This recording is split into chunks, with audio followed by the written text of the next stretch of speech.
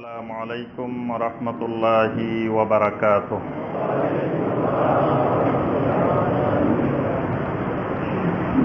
ইন্নাল হামদালিল্লাহ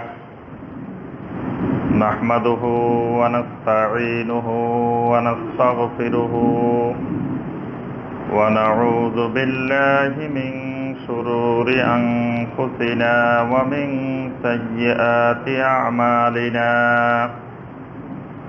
من يهده الله فلا مضل له ومن يضلل فلا هادي له وأشهد أن لا إله إلا الله وحده لا شريك له وأشهد أن محمدا عبده ورسوله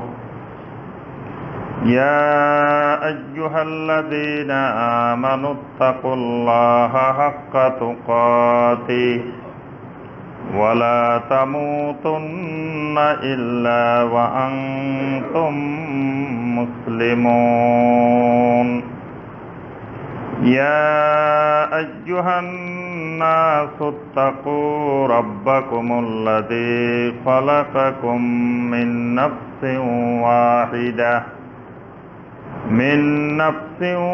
واحدة وخلق منها زوجها وبث منهما رجالا كثيرا ونساء واتقوا الله الذي تساءلون به والأرحام إن الله كان عليكم رقيبا يا أيها الذين آمنوا اتقوا الله وقولوا قولا سديدا يصلح لكم أعمالكم ويغفر لكم ذنوبكم ومن يطع الله ورسوله فقد فاز فوزا عظيما اللهم صل على محمد وعلى آل محمد كما صليت على إبراهيم وعلى آل إبراهيم إنك حميد مجيد اللهم بارك على محمد وعلى آل محمد كما باركت على إبراهيم وعلى آل إبراهيم إنك حميد مجيد। সম্মানিত উলামায়ে কেরাম, দূরের এবং কাছের সম্মানিত দ্বীনী ভাই এবং বোনেরা, আল্লাহ রাব্বুল আলামিনের দরবারে কোটি কোটি শুকরিয়া যে মহান রাব্বুল আলামিন আমাদেরকে 1440 হিজরি সনের 14ই রবিউল আউয়াল তারিখে সলাতুল জুমুআ আদায় এবং খুতবাতুল জুমুআ শোনার উদ্দেশ্যে আল্লাহ রাব্বুল আলামিনের পবিত্র ঘর মসজিদে উপস্থিত হওয়ার পরে কোরআনে কারীম এবং হাদিস নববী সাল্লাল্লাহু আলাইহি ওয়াসাল্লাম থেকে আল্লাহ রাব্বুল আলামিনের দ্বীন সম্পর্কে কিছু কথাবার্তা বলার এবং শোনার তৌফিক দিয়েছেন, সেই মহান রাব্বুল আলামিনের শুকর আদায় করি, সকলে বলি আলহামদুলিল্লাহ। সম্মানিত মুসল্লিয়ানে কেরাম,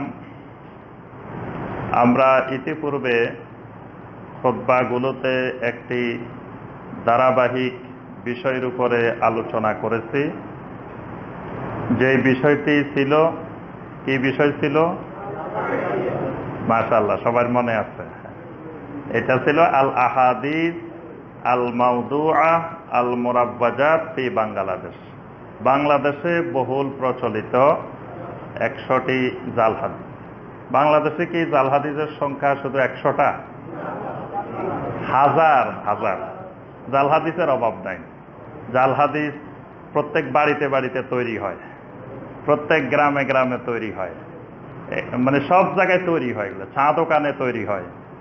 তারপরে আপনার বিভিন্ন জায়গায় মানুষ যখন একত্রিত হয়, বাসের মধ্যে তৈরি হয়, ট্রেনের মধ্যে তৈরি হয়, জাল হাদিস সব জায়গায় তৈরি হয় বাংলাদেশে। এর জন্য হাজার হাজার অগণিত জাল হাদিস। আমরা শুধু এই দেশের মুসলিম উম্মাকে, ভাই বোনদেরকে সতর্ক করার জন্য শুধুমাত্র 100টা জাল হাদিস আমরা 10টি পর্বে 10টি খুতবায় আলোচনা করেছি। বাকিগুলো এই 100টা যদি কোনো ভাই বুঝেন, ইনশাআল্লাহ তার ব্রেন খুলে যাবে। আর যে কোনো সময় আমাদেরকে আপনার যারা শোষণ করে, যারা আমাদেরকে ব্যবহার করে, তো ব্যবহার করতে হলে মানুষকে আগে ব্রেনে তালা লাগায় রাখতে হয়। তালা লাগায় না রাখলে মানুষ মানুষের গোলামি করে না। এক গোলাম আরেক গোলামের গোলামি করে না। দেখবেন এক গরু আরেক গরুর হুকুম মানে না, এক ছাগল আরেক ছাগলের হুকুম মানে না। কিন্তু মানুষ এমন একটা জাতি যেটা এক গোলাম আরেক গোলামের সেজদাও করে, এক গোলাম আরেক গোলামের জন্য মানত করে, এক গোলাম আরেক গোলামের জন্য অনেক ইবাদত করে। কারণ এই ইবাদত করতে হলে ওই যারা বুদ্ধিমান, যারা চালাক, এরা কি করে, মানুষের ব্রেনের মধ্যে, মাথার মধ্যে তালা মারি রাখে, ব্রেনটা খুলতে দেয় না। তো তালা মারা থাকার কারণে এখন প্রথমেই আপনাদেরকে বলে দেওয়া হলো যে খাতায় বুজুর্গান গ্রেপ্তান খাতা, খবরদার আমি বুজুর্গ, সুতরাং আমি যা বলবো আপনার বুঝে আসুক আর না আসুক, আপনি খালি সুবহানাল্লাহ কইবেন, আলহামদুলিল্লাহ কইবেন, আল্লাহু আকবার কইবেন, বেশক কইবেন, বাস। আপনি বুঝেন আর না বুঝেন, যদি আমার ভুল ধরেন, এই ভুল ধরাটা আরেক ভুল, বুজুর্গের ভুল ধরা আরেক ভুল, আরেক গুনার কাজ, বাস। আর বুজুর্গের ভুল না ধরে যদি চুপচাপ বসে থাকতে পারেন, তাহলে বুজুর্গের থেকে ফয়েজ পাইবেন, বরকত পাইবেন, নূর পাইবেন, অনেক অনেক কিছু পাইবেন। এরপরে আপনার কলব খুলে যাবে, কলবের মাধ্যমে আপনি এলহাম, এলকা, কাশফ সব লাভ করবেন। আপনি এখানে বসে সারা দুনিয়ার খবর পাইবেন, বাস। তাহলে আর হুজুরে ভুল ধরতে যাওয়া গেলে সব বরবাদ, কিচ্ছু পাইবেন না, বাস। আপনার ব্রেনে তালা মারি দেওয়া হয়েছে, বাস। এবার আপনি আমার গোলামি করবেন আপনি, কারণ আপনার ব্রেন আর খোলার সুযোগ নাই। আলহামদুলিল্লাহ আমরা চেষ্টা করতেছি এই গোলামি থেকে মুক্ত করে ব্রেনটা খুলে দেওয়ার জন্য। খুলে দিলে এই 100টা জাল হাদিস যিনি বুঝবেন ভালো করে, তিনি আলহামদুলিল্লাহ বাকিগুলো এই সূত্র দিয়ে উনি বের করে ফেলতে পারবেন। উনি শুনলেই বুঝতে পারবেন যে এটা কি আসলে হাদিস নাকি বানানো কথা নাকি মিথ্যা কথা। আলহামদুলিল্লাহ আমি দেখছি বাস্তব অভিজ্ঞতায় সারা দেশব্যাপী আমাদের এই 100 জাল হাদিস ব্যাপক সাড়া জাগিয়েছে আলহামদুলিল্লাহ, বাংলার আনাচে কানাচে। এখন আমাকে দেখলেই প্রথম মনে হয় সবাইকে, ও আপনি 100 জাল হাদিস আলোচনা করছেন না, তাহলে বুঝা যায় আলহামদুলিল্লাহ এটা বাংলার ঘরে ঘরে পৌঁছে গেছে আলহামদুলিল্লাহ। এখন আস্তে আস্তে ভাইয়েরা বোনেরা সতর্ক হচ্ছেন। এই ব্রেন খুলে দেওয়ার জন্য আমরা 100টা আলোচনা করছি। তো এই পর্যায়ে এই ধারাবাহিকতা আমাদের এর আগের খুতবায় শেষ হয়েছে। আজকে থেকে আমরা আরেকটা বিষয়ের উপরে আলোচনা করব ইনশাআল্লাহ।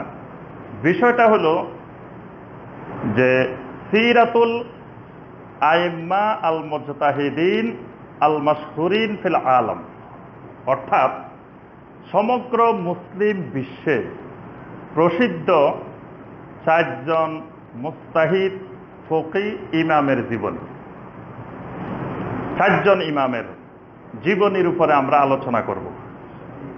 কারণ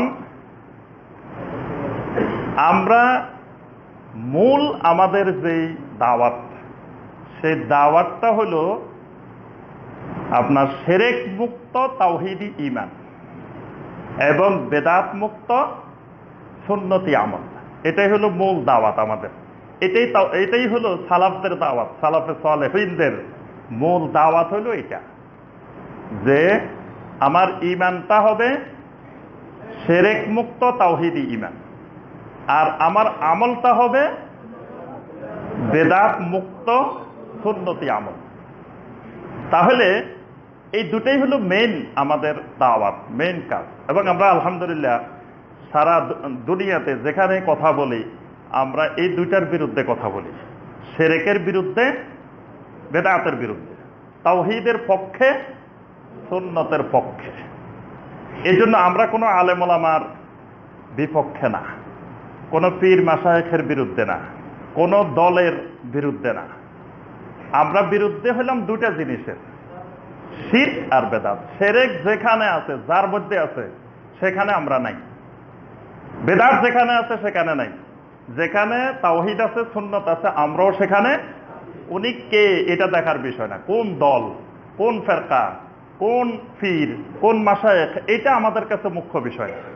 আমাদের কাছে এখানে তাওহীদ আছে কিনা, সুন্নত আছে কিনা, এটা আমরা দেখব।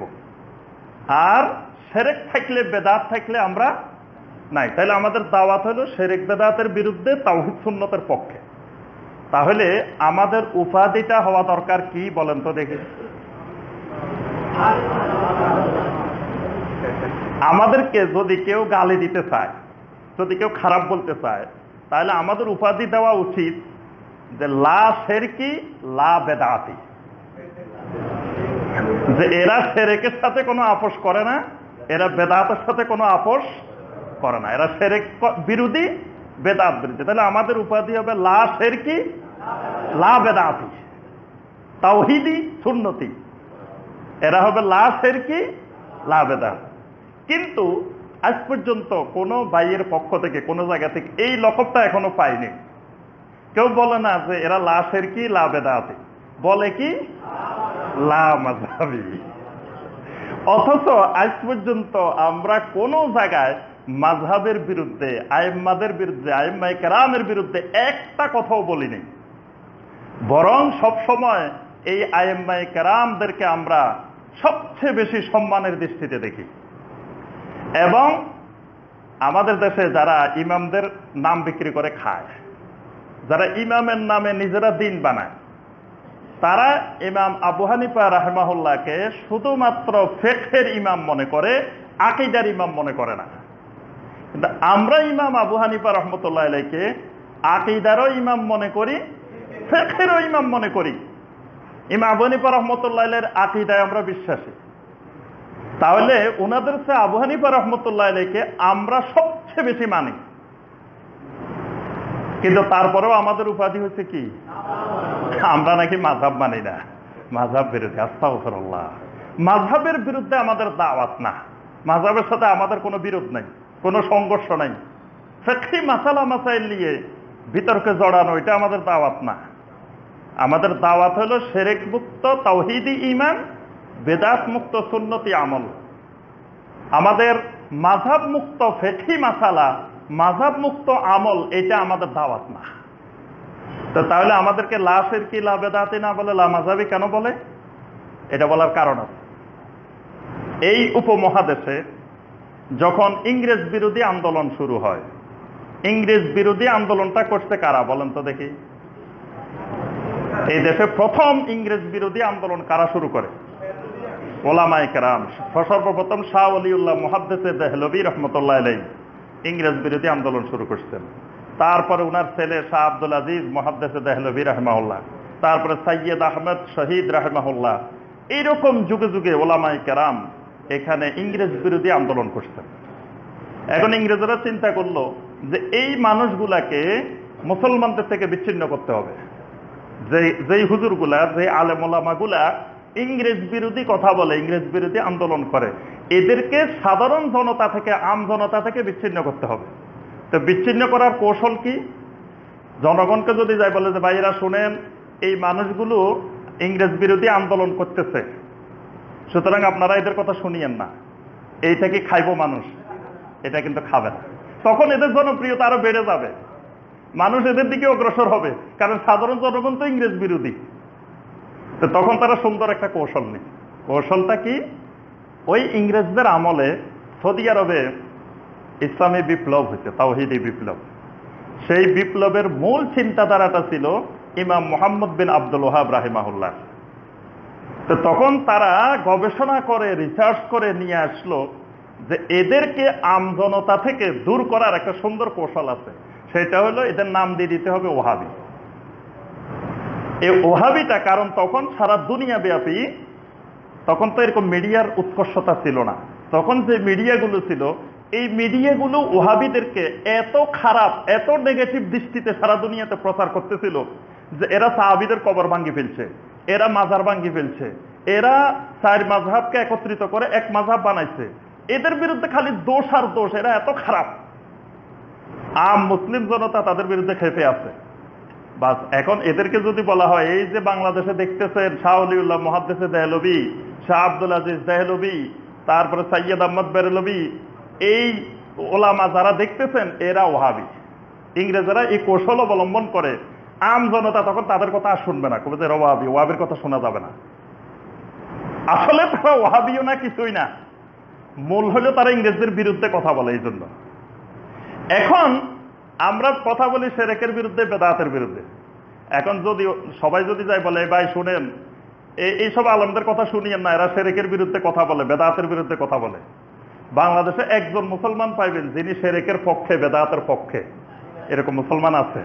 তারা আবার দলে দলে আমাদের দিকে চলে আসবে, কবে না এই আলেম দরকার, আমরাও শিরকের বিরুদ্ধে, আমরাও বেদাতের বিরুদ্ধে। এই দেশের সমস্ত মুসলমান তখন আমাদের এই মুখী হয়ে যাবে, মদিনার ইসলামের মুখী হয়ে যাবে, ওলামায়ে মদিনাকে ফলো করা শুরু করবে, কারণ সবাই শিরকের বিরুদ্ধে, বেদাতের বিরুদ্ধে। এখন সুন্দর একটা হেকমা, সুন্দর একটা কৌশল যে এদেরকে জনগণ থেকে বিচ্ছিন্ন করতে হবে, জনগণ যাতে এদের কথা না শুনে, কারণ এদের কথা শুনলে বাংলার জমিন থেকে শিরক উচ্ছেদ হয়ে যাবে, বেদাত উচ্ছেদ হয়ে যাবে। তো সুন্দর কৌশলটা কি? এরা লা মাযহাবী। কারণ এই দেশে যুগ যুগ ধরে এই দেশের মুসলিম হানাফি মাযহাব অনুসরণ করে আসতেছে।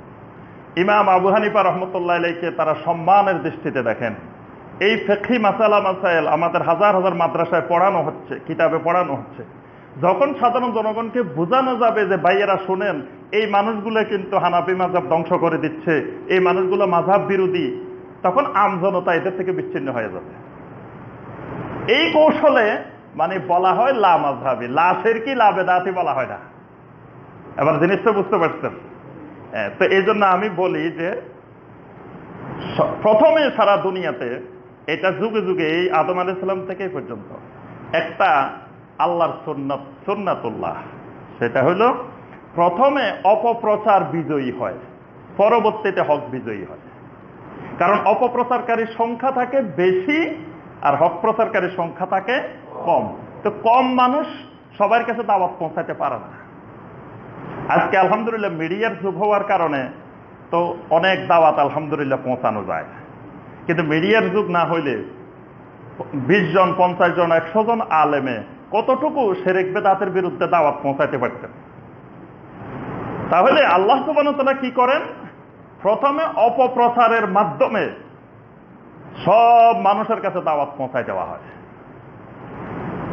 তো যেমন নবী সাল্লাল্লাহু আলাইহি ওয়াসাল্লামের বিরুদ্ধে যে পাগল, কবি, জাদুকর, গণক, বিভিন্ন উপাধি, তারা সবাই কিন্তু জানে আসলে এরা পাগলও না, গণকও না, মুহাম্মদ সাল্লাল্লাহু আলাইহি ওয়াসাল্লাম জাদুকরও না, কিছু না। এটা কিন্তু তারা দিনের মতো স্পষ্ট, কিন্তু তারপরে অপপ্রচার চালাইছে। চালানোর পরে সারা দুনিয়াতে পৌঁছে গেছে যে মক্কাতে এক পাগল আসছে, নাম মুহাম্মদ সাল্লাল্লাহু আলাইহি ওয়াসাল্লাম। বাস সবাই হজে আসছে, যাওয়ার সময় আরে মিয়া বসরার পাগল দেখছো, ইরাকের পাগল দেখছো, বাগদাদের পাগল দেখছো, কুফার পাগল দেখছো, মক্কার পাগল দেখে যাও না। তখন লোকেরা দলে দলে মক্কার পাগলটা দেখতে আসে। দেখতে এসে আলহামদুলিল্লাহ তাওহীদের পতাকা তলে এসে গেছে, তাওহীদের বাণী পেয়ে গেছে আলহামদুলিল্লাহ। তাহলে প্রথমে অপপ্রচার বিজয়ী হয়, পরবর্তীতে হক বিজয়ী হয়। ঠিক একইভাবে এই শিরক বেদাত বিরোধী দাওয়াত, এইটা প্রথমে অপপ্রচারটা এখন আলহামদুলিল্লাহ বিজয়ী হয়ে গেছে। টেকনাফ থেকে তেতুলিয়া এক বাক্যে সবাই এখন চিনে যে বাংলাদেশে লা মাযহাবী বাইরেছে, এটা কিন্তু সবাই জানে। গ্রামে যে লোকটা লেখাপড়া জানে না, সেও জানে যে লা মাযহাবী। আচ্ছা, এরপরে এখন এদের সবার মনে উৎসুক যে লা মাযহাবীটা কি রকম দেখা দরকার, কারণ কত রঙের ফেরকা, কত রঙের দল, কত রঙের গ্রুপ দেখছি, তো লা মাযহাবী দেখা দরকার না? এখন জনগণ, আম জনতা যদি শুনে যে অমুক জায়গায় আজকে এক লা মাযহাবী হুজুর আসবো, মানুষ দলে দলে যায়, লামাজাবি দেখা দরকার। লামাজাবি সিং কয়টা, লামাজাবি চেয়ার কিরকম, মানে নতুন স্বপ্নের এক জিনিস লামাজাবি। মানে এমন ভাবে মানুষের কাছে অদ্ভুত ভাবে পৌঁছছে যে লামাজাবি মানি এদের থেকে খারাপ মানুষ বাংলাদেশে আর নাই। এদের ইমানও নাই, এরা কাফের, এরা মুশরিক, এরা মুনাফেক, এরা ইহুদির দালাল, এরা খ্রিস্টানের দালাল, অনেক কিছু এরা। তো মানুষ কয় এগুলোর একটু দেখি না, খারাপ মানুষ এগুলা দেখতে আসে, দলে দলে আসে, ওই মক্কার পাগল দেখার মতো আসি। আলহামদুলিল্লাহ, এখন আমাদের কাজ হলো যারা শিরক বিদআতের বিরুদ্ধে দাওয়াত দিই, মানুষের কাছে কনসেপ্ট ক্লিয়ার করা, যে স্পষ্ট করা যে আসলে আমরা মাযহাব বিরোধী না, আমরা হইলাম শিরক বিরোধী, বিদআত বিরোধী। কিন্তু আপনাদের কাছে আগে কথাটা পৌঁছে গেছে যে আমরা মাযহাব বিরোধী, যাতে আমাদের কথা আপনারা না শুনেন। এই জন্য আমাদের এখন দরকার যে এই আইম্মায়ে কেরামদের জীবনী মানুষের সামনে তুলে ধরা। আইম্মায়ে কেরামেরা আমাদেরকে কি বলছেন আর আমরা কোথায় আছি, আইম্মায়ে কেরামের সাথে আমাদের সম্পর্ক কতটুকু। এসব ইমামদের নাম বিক্রি করে করে দুনিয়ার শিরক চালু করতেছি, বিদআত চালু করতেছি, নামটা লাগাই দিতেছি হানাফি। অথচ আবু হানিফা রাহমাতুল্লাহ আলাইহি এগুলা ধারে কাছেও ছিলেন না। আবু হানিফা রাহমাতুল্লাহ আলাইহির পীর সাহেব কে ছিলেন বলেন দেখি আপনারা? আবু হানিফা রাহমাতুল্লাহ আলাইহির কোন পীর সাহেব ছিলেন? আবু হানিফা রাহমাতুল্লাহ আলাইহির মুরিদ কারা, খলিফা কারা কারা? তাহলে বোঝা যায় আবু হানিফা রাহমাতুল্লাহ আলাইহি কখনো পীর মুরিদি করছেন? তা হানাফি মাযহাবের অনুসারী হলে উনি পীর মুরিদি করেন কিভাবে? আবু হানিফা রাহমাতুল্লাহ আলাইহির সাথে মিল নেই। আবু হানিফা রাহমাতুল্লাহ আলাইহি তিনি সবসময় সহিহ হাদিসকে অগ্রাধিকার দিতেন। তিনি তার মত, এক একটা মত কতবার পাল্টাইছেন। জীবনের প্রথম দিকে একরকম ফতোয়া দিচ্ছেন, শেষ দিকে এসে আরেক রকম মতামত দিচ্ছেন। কারণ কি? তিনি গবেষণা করে দেখছেন যে এই হাদিসটা সহিহ। সবসময় সহিহ হাদিসকে তিনি অগ্রাধিকার দিতেন। এবং তিনি ইন্তেকালের পূর্বে বলে গেছেন যে এরপরে তোমরা এর থেকে সহিহ হাদিস পাইলে আমার কথাকে ছুড়ে ফেলে দিয়ে সহিহ হাদিসকে অনুসরণ করবা। তাহলে এটাই আবু হানিফা রাহমাতুল্লাহ আলাইহির মাযহাব, যারা সহিহ হাদিস ফলো করবে, এটা আবু হানিফা রাহমাতুল্লাহ আলাইহির মাযহাব। কিন্তু এখন দেখা যায় সহিহ হাদিস পাওয়ার পরেও সহিহ হাদিসের থেকে ইমামের কথাকে অগ্রাধিকার। তাহলে এখানে আমরা তো আবু হানিফা রাহমাতুল্লাহ আলাইহির মাযহাব থেকে দূরে সরে গেছি।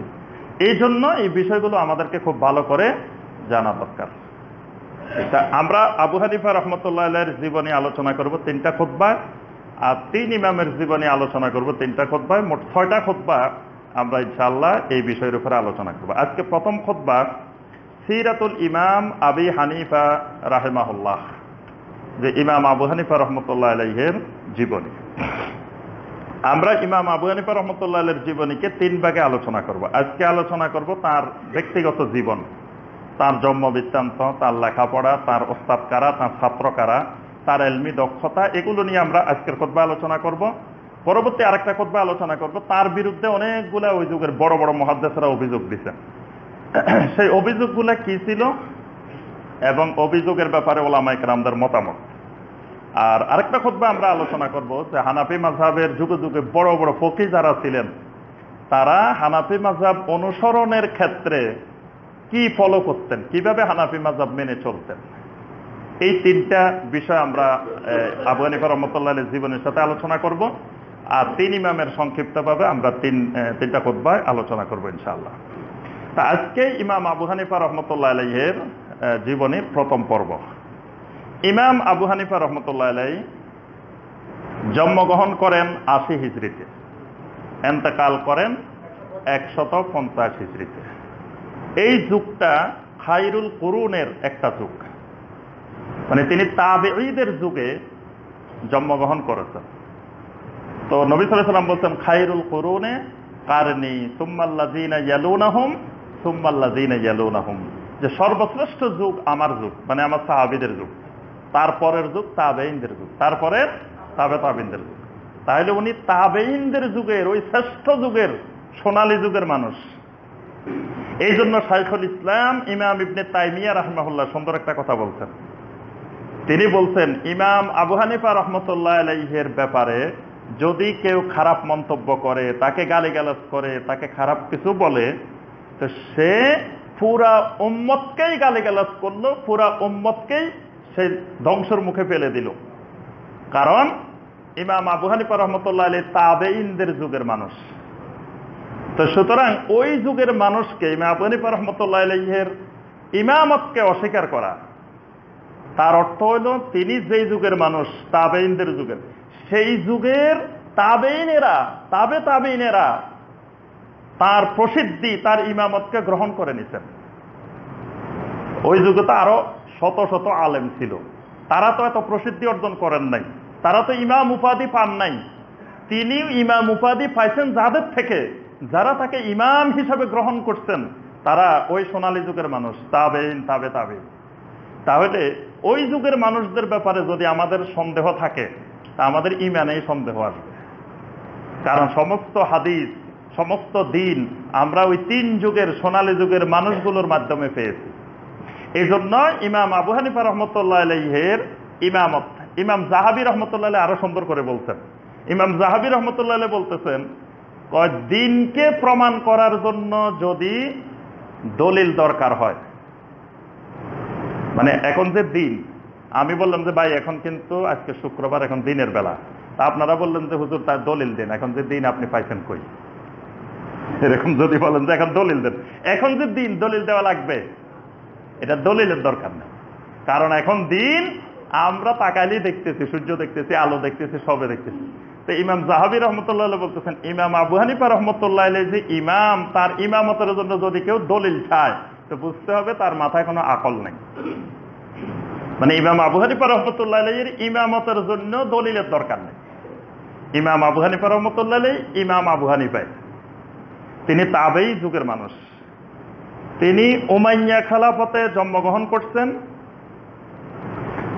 আর আব্বাসী খেলাফতের সময় তিনি মৃত্যুবরণ করছেন। উনি 2 খেলাফত পেয়েছেন। উমাইয়া খেলাফত 41 থেকে 132, তিনি উমাইয়া খলিফা আব্দুল মালিকের সময় তিনি জন্মগ্রহণ করেছেন। আর আব্বাসী খলিফা আবু জাফর আল মনসুর, তার আমলে তিনি মৃত্যুবরণ করেছেন। তিনি শিয়া খাওয়ারেজ এই সকল ফিতনার মুখোমুখি হয়েছেন। তিনি স্বচক্ষে শিয়া দেখেছেন, শিয়া ফিতনা দেখেছেন, খারেজি ফিতনা দেখেছেন। তিনি কাদরিয়া, মুরজিয়া, জাহমিয়া, মুতাজিলা এই সকল ভ্রান্ত আকীদায় বিশ্বাসী মানুষ আবু হানিফা রহমতুল্লাহ আলাইহি সরাসরি মোকাবেলা করছেন। এবং ওই যুগের এই সকল আকীদার বড় বড় পণ্ডিত ছিল। শিয়াদের বড় বড় পণ্ডিত, খারেজিদের বড় বড় পণ্ডিত, মুতাজিলাদের বড় বড় পণ্ডিত, জাহমিয়াদের বড় বড় পণ্ডিত, কাদরিয়াদের বড় বড় পণ্ডিত, মুরজিয়াদের বড় বড় পণ্ডিত, তাদের সাথে ইমাম আবু হানিফা রহমতুল্লাহ আলাইহি সরাসরি তিনি মোকাবেলা করছেন আহলুস সুন্নাত ওয়াল জামাতকে প্রতিষ্ঠা করার জন্য, নবী সাল্লাল্লাহু আলাইহি ওয়াসাল্লাম এবং সাহাবায়ে কেরামের আকীদাকে এস্টাবলিশ করার জন্য। তিনি সেই যুগে বড় এক মুজাহিদ। এই জন্য তিনি সবার আগে কিতাব লিখছেন, আকীদার কিতাব আল ফিকহুল আকবার। এবং উনি বলছেন যে ওই মাসালা মাসাইলের যে ফিক, ওইটা হলো ফিকহুল আসগার, ছোট্ট ফিক, আর আকীদা হলো সবচেয়ে বড় ফিক। তিনি আকীদাকে সবচেয়ে বেশি অগ্রাধিকার দিচ্ছেন। এই জন্য আকীদা আগে, ফিক পরে। কিন্তু আমরা অনেক সময় ভুল করে ফেলি, আগে ফিক নিয়ে আসি, তারপরে আকীদা। আকীদাই ঠিক নাই, আপনি ফিকহি মাসালা দিয়ে কি হবে? আপনার আকীদা শিরক ঢুকানো। আপনি হাত এখানে বাঁধলে কি, এখানে বাঁধলে কি, কি বলেন? আপনার আকীদা শিরক। আপনার নামাজে কবুল হবে না। আপনি কেমনে নামাজ পড়েন ওটা তো পরে, আগে আকীদা ঠিক করতে হবে। আবু হানিফা রহমতুল্লাহ আলাইহির নীতিমালা ছিল এটা, যে আগে আকীদা, তারপরে ফিক। এই জন্য উনি নাম দিচ্ছেন যে আকীদা হলো আল ফিকহুল আকবার, আর ফিক হলো মাসালা মাসাইল হলো আল ফিকহুল আসগার। আজকে আমরা ফিকহুল আসগার নিয়ে মারামারি ঝগড়াঝাটি, কিন্তু ফিকহুল আকবার নিয়ে খবরে নাই। তাহলে আবু হানিফা রহমতুল্লাহ আলাইহি আহলুস সুন্নাহ ওয়াল জামাতের একনিষ্ঠ নির্ভেজাল আকীদার অনুসারী এবং আকীদার একজন ইমাম। এবং তার অনুসারী ইমাম তাহাবী রাহিমাহুল্লাহ। পরবর্তীতে আহলুস সুন্নাত ওয়াল জামাত 3 ভাগে বিভক্ত হয়ে যায়। তন্মধ্যে ইমাম তাহাবী রহমতুল্লাহ আলাইহি সরাসরি ইমাম আবু হানিফা রহমতুল্লাহ আলাইহির আকীদার উপরে এস্টাবলিশ ছিলেন।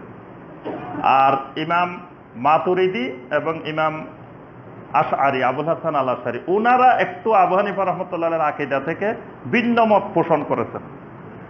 তা আমাদের এই উপমহাদেশে ওই আশায়রা এবং মাতুরিদিয়া এই দুই ইমামের মতটা, আকীদার মতটা বেশি প্রসার হচ্ছে।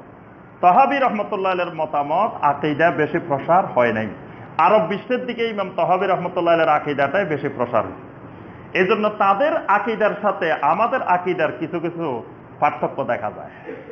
আরব দেশের একজন মুসলিম আর উপমহাদেশের একজন মুসলিম, দুইজনের মধ্যে কিছু কিছু আকীদায় গরমিল দেখা যায়, অথচ তারাও সুন্নি আমরাও সুন্নি, তারাও আহলে সুন্নাত ওয়াল জামাত আমরাও আহলে সুন্নাত ওয়াল জামাত। পার্থক্যের কারণ হলো ওই যে আশায়রা মাতুরিদিয়া আকীদা আমাদের এদিকে বেশি বিস্তার লাভ করছে, তাহাবিয়ার আকীদা বেশি বিস্তার লাভ করে নাই। তাহাবিয়ার আকীদাটা ওই আরব অঞ্চলে বিস্তার লাভ করছে। এই জন্য ইমাম আবু হানিফা রহমতুল্লাহ আলাইহির আকীদা আরবে বেশি বিস্তার লাভ করছে, আমাদের এদিকে কম বিস্তার লাভ করছে। আমাদের এদিকে আবু হানিফা রহমতুল্লাহ আলাইহির ফিকহ বেশি বিস্তার লাভ করছে, ওইদিকে আবু হানিফা রহমতুল্লাহ আলাইহির ফিকহটা কম বিস্তার লাভ করছে। মানে ফিকহটা এদিকে বেশি আসছে, ফিকহে আসগারটা, কিন্তু আকীদাটা আবু হানিফা রহমতুল্লাহ আলাইহির ওইদিকে বেশি বিস্তার লাভ করছে। আচ্ছা, এরপরে আসি আবু হানিফা রহমতুল্লাহ আলাইহির নাম হলো আবু হানিফা নোমান ইবনে সাবেত। তিনি পারস্য বংশোদ্ভূত। পারস্য বংশোদ্ভূত। তার দাদা আলী রাদিয়াল্লাহু তাআলা আনহুর সাথে দেখা হয়েছিল।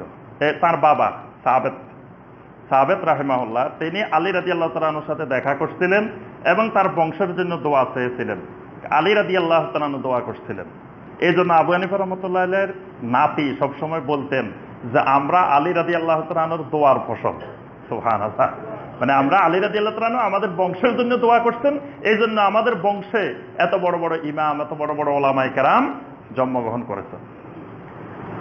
ইমাম আবু হানিফা রহমতুল্লাহ আলাইহির শিক্ষা জীবন। তিনি কোরআনে কারিমের 7 জন প্রসিদ্ধ কারি আছে, যারা আপনার এলমে কারাত, কোরআনে কারিমকে 7 ভাবে তেলাওয়াত করা যায়। এবং একদিন আমাদের মসজিদে দেখছেন না যে 7 কারির কোরআন তেলাওয়াত। তো এই 7 পদ্ধতির একজন অন্যতম কারি হলো ইমাম আসেম রাহিমাহুল্লাহ।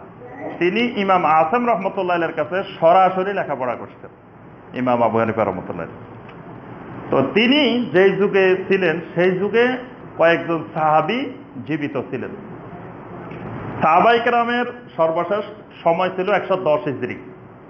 নবী সাল্লাল্লাহু আলাইহি ওয়াসাল্লাম ইন্তেকালের আগে বলছিলেন যে আমার সাহাবীরা পৃথিবীতে 100 বছর জীবিত থাকবে। সুবহানাল্লাহ। তো সর্বশেষ নবী সাল্লাল্লাহু আলাইহি ওয়াসাল্লাম ইন্তেকাল করছেন 11 হিজরিতে। আর নবী সাল্লাল্লাহু আলাইহি ওয়াসাল্লামের সর্বশেষ সাহাবী, ওনার নাম হলো আবু তুফাইল আমির ইবনে ওয়াসিলা রাদিয়াল্লাহু তাআলা আনহু। তিনি মক্কা মুকাররমায় 110 হিজরিতে ইন্তেকাল করেছেন। নবী সাল্লাল্লাহু আলাইহি ওয়াসাল্লামের ভবিষ্যৎবাণী অনুযায়ী 100 বছর সাহাবীরা জীবিত ছিলেন। তাহলে আবু হানিফা রহমতুল্লাহ আলাইহির জন্ম হলো 80 হিজরিতে। তাহলে আরো 30 বছর কিন্তু সাহাবায়ে কেরাম পৃথিবীতে বেঁচে ছিলেন। তবে সমস্যা হলো, মানে এই যে সাহাবীরা ছিলেন ঠিক আছে, কিন্তু সাহাবীদের সাথে আবু হানিফা রহমতুল্লাহ আলাইহির দেখা হয়েছে কিনা, লেখাপড়া শিখছেন কিনা, হাদিস বর্ণনা করছেন কিনা, এটা নিয়ে ইখতিলাফ আছে। কেউ কেউ বলছেন যে না, সাহাবীরা জীবিত ছিলেন কিন্তু কোনো সাহাবীর সাথে তার কখনো দেখা হয় নাই। আর কেউ কেউ বলছেন যে না, 2-1 সাহাবীর সাথে তার দেখা হয়েছে। তো আল্লাহু আ'লামু বিস-সাওয়াব। আল্লাহ রাব্বুল আলামিন সঠিক জিনিস জানেন। সাহাবীদের সাথে দেখা হইলেও আমাদের কোনো অসুবিধা নাই, দেখা না হইলেও অসুবিধা নাই। উনি সোনালী যুগের মানুষ, মানে ওনার শ্রেষ্ঠত্ব প্রমাণ করার জন্য মিথ্যার আশ্রয় নেওয়া লাগবে না। সূর্যকে প্রমাণ করার জন্য আপনার মিথ্যার আশ্রয় নেওয়া লাগে না, সূর্য উঠলে এমনি দেখা যায়। আবু হানিফা রহমতুল্লাহ আলাইহির শ্রেষ্ঠত্ব প্রমাণ করার জন্য মিথ্যা কাহিনীর আশ্রয় নেওয়ার দরকার নেই। একসময় 4 মাযহাবের 4 ইমামকে নিয়ে 4 মাযহাবের গ্রুপের মধ্যে দলাদলি, মারামারি, ঝগড়াঝাটি হইতো, কঠিন আকারে হয়েছে মাঝখান দিয়ে তুর্কি আমলে। এবং সেখানে মক্কা মুকাররমায় 4টা মুসল্লা কায়েম করা হয়েছে। এক মাযহাবের লোক আরেক মাযহাবের লোকের পিছনে নামাজ পড়তো না, 4 বার জামাত হইতো প্রত্যেক ওয়াক্তে। 5 ওয়াক্ত নামাজের 20টা জামাত হইতো মক্কা মুকাররমায়, প্রত্যেকটা মাযহাবের আলাদা আলাদা জামাত। তো সেই সময় এক ইমামের থেকে এক ইমাম, কার ইমামের থেকে কার ইমাম বড়, এটা নিয়ে খুব দ্বন্দ্ব হইতো, বাহাস হইতো। একজনে কইতো আমার ইমাম সবচেয়ে বড়, আরেকজনে কইতো আমার ইমাম সবচেয়ে বড়। যেমন খ্রিস্টানদের সাথে ইহুদিদের সাথে পাল্লা দিয়ে আমরা আমাদের নবীকে নিয়ে, নবীর মর্যাদা বাড়াইতে গিয়ে অসংখ্য জিনিস আমরা ইসলামের মধ্যে নিয়ে আসছি। যে ওই অমুসলিমদের সাথে পাল্লা দিতে গিয়ে কার নবী বড়? খ্রিস্টানেরা বলতেছে আমাদের নবী ইবনুল্লাহ। মানে খ্রিস্টানেরা চিন্তা করছে এর থেকে আর উপরে কেউ নিতে পারবে না, কারণ আল্লাহর ছেলে, আল্লাহ তো আর বানাইতে পারবে না রাসূলকে, তা আল্লাহর ছেলে পর্যন্ত নিয়ে গেছে, তাহলে এর থেকে উপরে আর কে নিতে পারবো? তো এই উম্মতের কিছু লোক কয়, আরে মিয়া আমরা উম্মতে মুহাম্মদী সাল্লাল্লাহু আলাইহি ওয়াসাল্লাম, তোমরা ইবনুল্লাহ পর্যন্ত নিচ্ছ, আমরা একবারে নূরুল্লাহর মধ্যে নিয়ে যাব তোমাদেরটা থেকে আরো উপরে। মানে কয় আল্লাহর জাতি নূর মুহাম্মদ রাসূলুল্লাহ, মানে একবারে আল্লাহর ছেলে না, খালি কয় উনি আল্লাহ ডাইরেক্ট, আল্লাহর অংশ, নাউযুবিল্লাহ, ওই পর্যন্ত নিয়ে গেছে প্রতিযোগিতা করতে করতে কার থেকে কে উপরে তুলতে পারে। তো ইমামদের প্রতিযোগিতা করতে করতে একজনে কয় আমাদের ইমাম শাফি এত বড় মুহাদ্দিস, একজনে কয় আমাদের ইমাম আহমদ বিন হাম্বল এত বড় মুহাদ্দিস। তা এবার যারা ইমাম আবু হানিফা রাহমাতুল্লাহির অনুসারী এরা বলে কি, আরে মিয়া শোনো, আমাদের ইমাম 40 বছর এশার নামাজের যদি ফজরের নামাজ পড়ছে, এই কারামতি তো আর কোনো ইমামের পাওয়া যাবে না, তাইলে আর বড় ইমাম আর পাবে কোথায়? এটা দেখেন, মানে মানুষের বানানো এবং মিথ্যা অপপ্রচার, এবং এটা আবু হানিফা রাহমাতুল্লাহির মর্যাদা বাড়ানোর জন্য। নবী সাল্লাল্লাহু আলাইহি ওয়াসাল্লাম কয়দিন এশার নামাজেরও যদি ফজরের নামাজ পড়ছে, তাহলে আবু হানিফা রাহমাতুল্লাহি কি নবী সাল্লাল্লাহু আলাইহি ওয়াসাল্লাম থেকে বড় বুজুর্গ?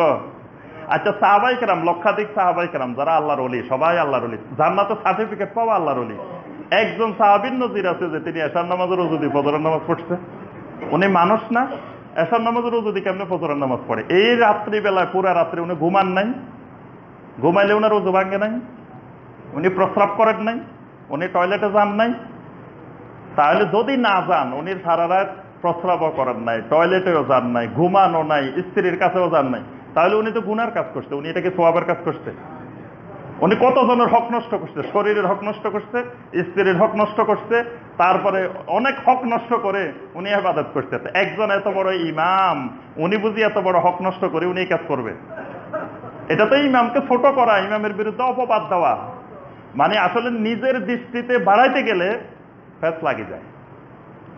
আচ্ছা, আরেকজনে কয় শোনো, আমাদের ইমাম একদিন বাইতুল্লাহর মধ্যে গিয়ে কয় নামাজ পড়ার সুযোগ পাইছে বাইতুল্লাহর ভিতরে, ইমাম আবু হানিফা রাহমাতুল্লাহ। তো সুযোগ পাওয়ার পরে আবু হানিফা রাহমাতুল্লাহ নামাজের নিয়ত বানছে, 2 রাকাত নামাজ পড়ছে বাইতুল্লাহর বিরুদ্ধে। এই 2 রাকাত নামাজে পুরা কোরআন খতম করে ফেলছে, এক দাঁড়ানোর মধ্যে পুরা কোরআনে কারিম পড়ে ফেলছে। পড়ে ফেলার পরে উনি একটা গায়েবী আওয়াজ শুনছে। গায়েবী আওয়াজের মধ্যে বলা হয়েছে যে আবু হানিফা ইন্নী রাদিতুকা, আমি তোমার প্রতি সন্তুষ্ট হয়ে গেছি, এবং কিয়ামত পর্যন্ত যত মানুষ তোমারে অনুসরণ করব তাদের প্রতি আমি সন্তুষ্ট হয়ে গেছি। এবার আসো তোমরা, তোমাদের ইমামের ঘোষণা আসছে আল্লাহর পক্ষ থেকে। তাই আমাদের ইমামের কিন্তু ঘোষণা আসে গেছে, আল্লাহ সরাসরি ঘোষণা দিয়ে দিছে, বলছে যে আবু হানিফা তোমার প্রতিও সন্তুষ্ট, কিয়ামত পর্যন্ত যত মানুষ তোমারে ফলো করবে, অনুসরণ করবে, তাদের প্রতিও সন্তুষ্ট। তাহলে হানাফি মাযহাব জান্নাতি মাযহাব, আবু হানিফার অনুসারী যারা সব মানুষের উপরে আল্লাহ সন্তুষ্ট।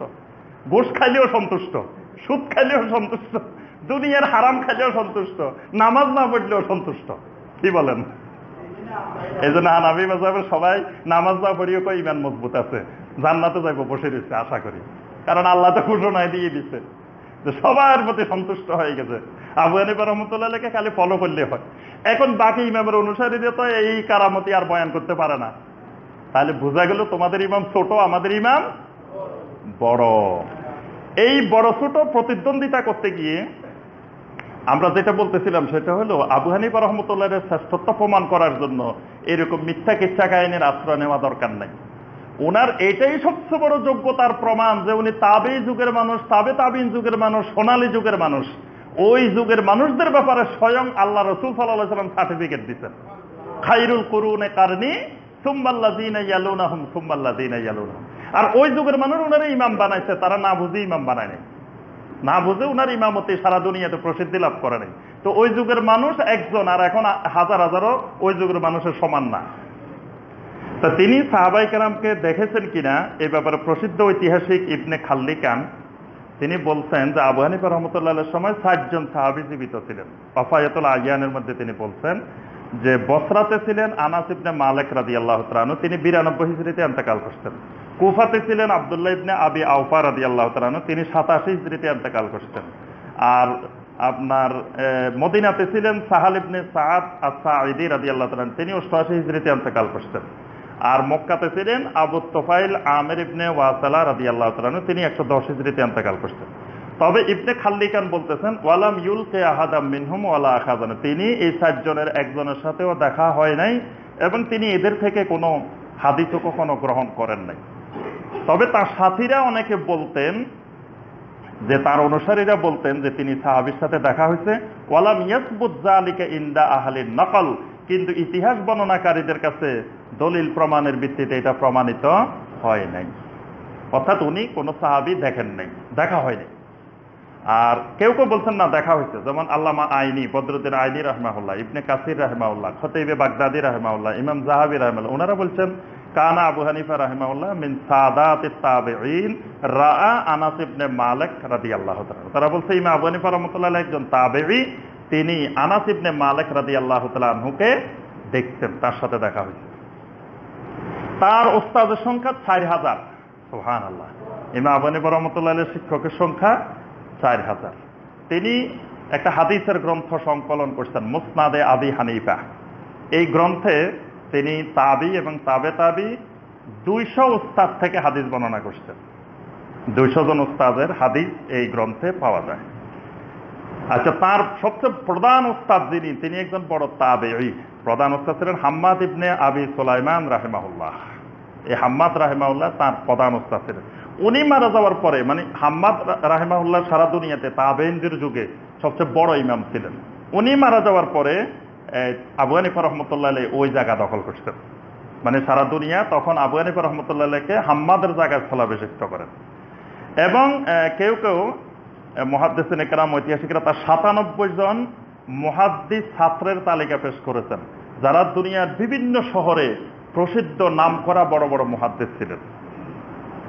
এবং তার ছাত্রদের বর্ণিত হাদিস সহিহ আল বুখারীতে আসছে, সহিহ মুসলিমে আসছে, অন্যান্য প্রসিদ্ধ যত হাদিসের কিতাব আছে সব হাদিসের কিতাবে আবু হানিফা রাহমাতুল্লাহ আলাইহির ছাত্রদের থেকে হাদিস আসছে।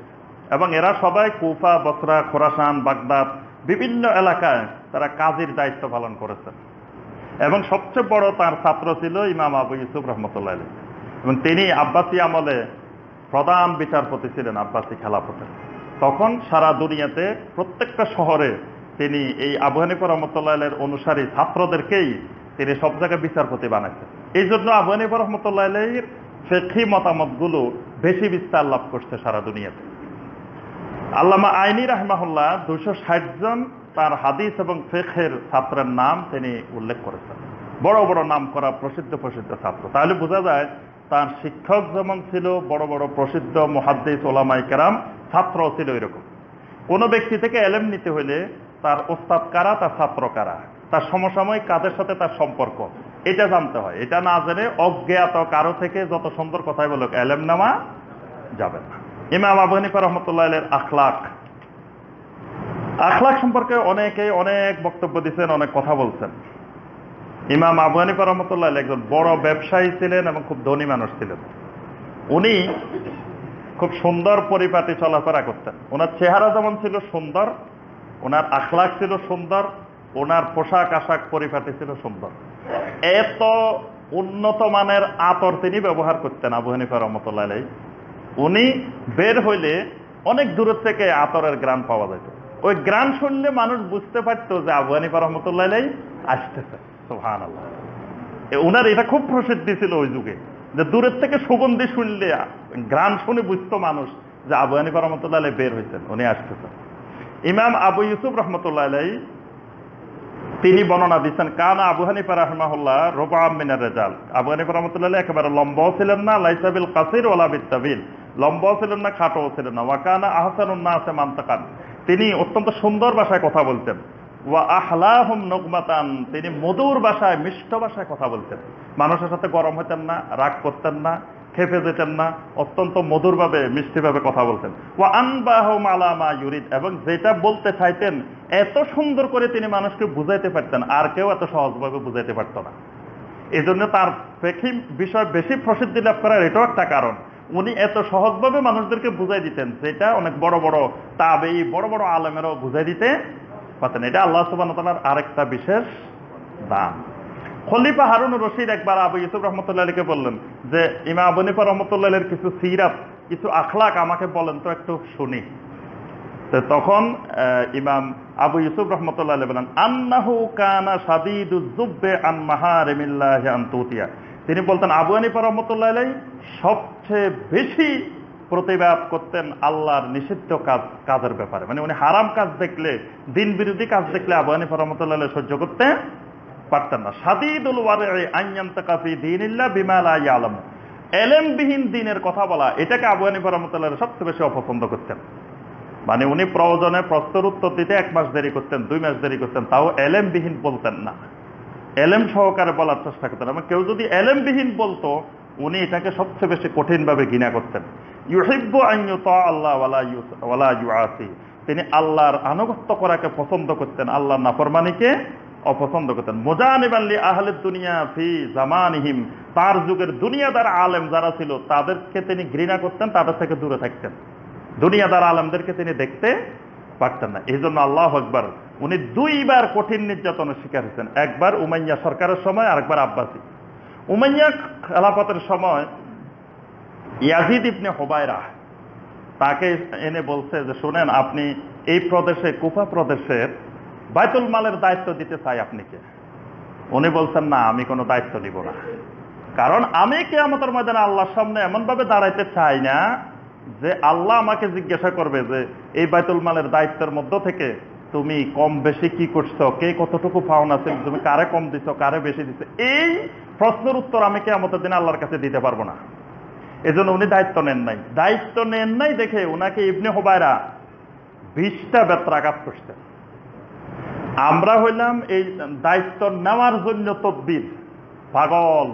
একটা এরকম পথ পাইলে আল্লাহু আকবার, 10 লক্ষ টাকা ঘুষ থাকলে কতজন বসে রয়েছে 10 লক্ষ টাকা 20 লক্ষ টাকা ঘুষ দিয়ে হলেও এরকম একটা পদে ঢোকার জন্য। আর ওনাকে দায়িত্ব দিতে চাইছে সরকারি পোস্টে, উনি দায়িত্ব নেন নাই দেখে 20টা বেত্রাঘাত খাইছেন।